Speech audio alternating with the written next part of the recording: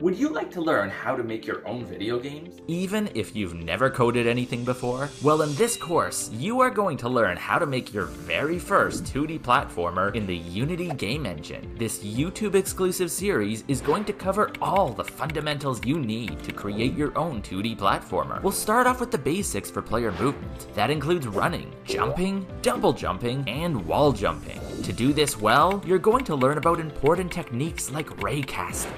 Then we'll get into using Cinemachine for smooth camera movement and transitions. We'll use Unity's powerful tools to create tile maps so you can make dynamic levels. And we'll make them look great by adding parallaxing backgrounds and randomly generated decorations. Finally, we'll get into some more advanced content by making enemies with basic AI and interactions. We'll make a health system, knockback effects, and add multiple levels, so you can design something really cool that you can share with your friends. I'll also be adding more videos over time, including viewer requests, so this course will continue to grow even after it's complete. Now enough talking, let's get started.